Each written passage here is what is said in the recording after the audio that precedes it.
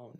Now, let's say that didn't end up working. Well, the next thing I would recommend doing is verifying that the app is actually working properly.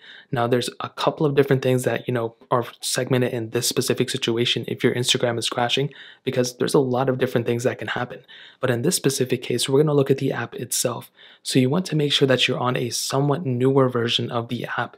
If you're on a super outdated version of Instagram, if you haven't updated your device in a long time, well, this can be a problem in and of itself. So what I would recommend doing is verifying that you're actually able to go ahead and, update your Instagram, or at least that you're on a pretty recent version of the app. So what you want to do is you want to go into your app store and you just want to search up Instagram. So just like this, and you want to click on the app, and you want to update the app to the most recent version that you can. If you're on a super outdated version of Instagram, then obviously it's not going to work out properly. So you want to make sure you're up to date on a more recent version of Instagram. It doesn't have to be the latest, but the more recent, the better. And then I would recommend going back into Instagram just like so, and verifying, seeing if it's crashing, see if it's working. If it's working, then you're set. If it's still not working out properly, I would recommend deleting Instagram from your phone and reinstalling it. That can actually probably end up fixing the issue in and of itself, and you may not even realize it. So that's the next thing, deleting Instagram, reinstalling it, and that may actually end up fixing the issue. So that's the next thing. Now, let's say none of those things ended up working.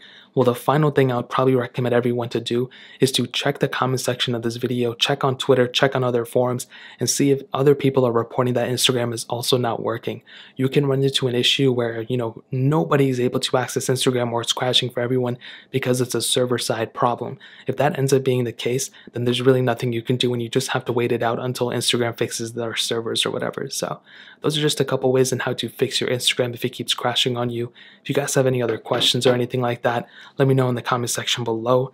Hit the like button, that would mean so much, but definitely hit that subscribe button. Every single subscriber that we get really does count, so it means so much if you guys can hit that.